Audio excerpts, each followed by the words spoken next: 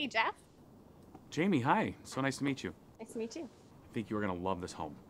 Yeah, I just hope I can find something I can afford. You know what? This place would be a steal at twice the price. But just to convince you, why don't we go upstairs and take a look at the balcony? You can have the best view in Seattle. What do you say? Okay, sure. All Let's right, do this. Thanks. This is it. Balcony. Wow, this is quite the view. Absolutely, isn't it?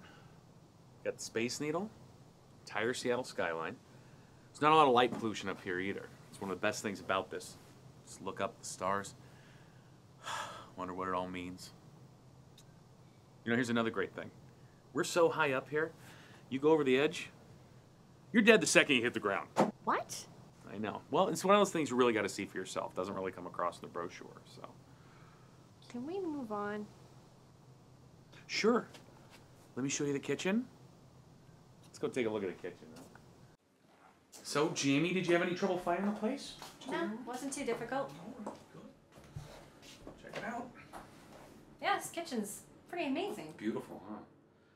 Got stainless steel countertops, hardwood floors, all custom cabinets, and that oven you're leaning on right there, that's a renovated 1960s style gas oven. So, if you want to go ahead and throw some towels around the doors and windows around here, check out Sylvia Plath style, that's your ride home. What's your problem? I'm actually just trying to give you a new perspective on everything that this home has to offer and remind you that it is totally painless. I'm not trying to kill myself. Oh, I know you're not trying to kill yourself. Wink. But if you were, rest assured, I would call the police on your behalf to let them know you're in danger. This is ridiculous. Actually, no, this is pretty comparable for the market right now. No, I mean all this talk of darkness and suicide. It's really creeping me out. Okay, fair enough. You know what, Jamie? I'm sorry. I've been doing some therapy lately, and it's kind of stirring up some things. And, you know, I kind of see myself as like the Kurt Cobain of our office. Putting out some good stuff. People keep expecting the same things from me. I'm not that happy with it. There's some problems. And Dave Grohl's fucking my wife, so... I don't think Dave Grohl ever had an affair with Courtney Love. No, I mean Dave Grohl's been fucking my wife lately. Oh. I'm sorry. So, you know what? Don't be sorry. Let's go look at the dining room, huh? Okay. Okay, let's go. And here is your dining room. Well, you're a complete nut, but this place is pretty perfect. It is beautiful.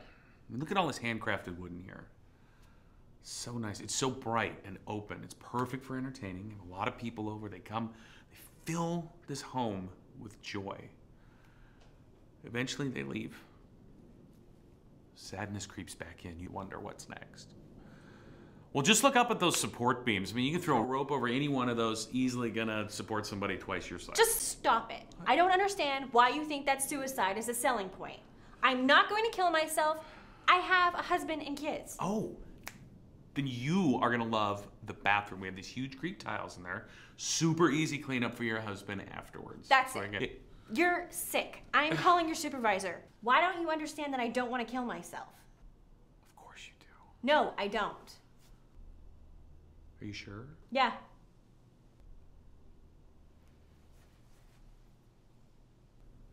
Oh my God, Jamie, I'm sorry. I totally misread you, all right? I'm sorry. I don't know why I thought that you wanted to kill yourself. I feel awful. Wait. I don't necessarily want to kill myself. So you don't want to kill yourself? Let me show you something. 2 minutes. Let me show you something. Okay, come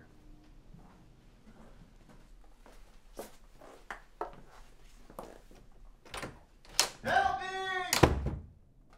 Save me! Save me! I'm Dave Grohl! Totally soundproof basement. Is that? Dave Grohl. I'll take it. All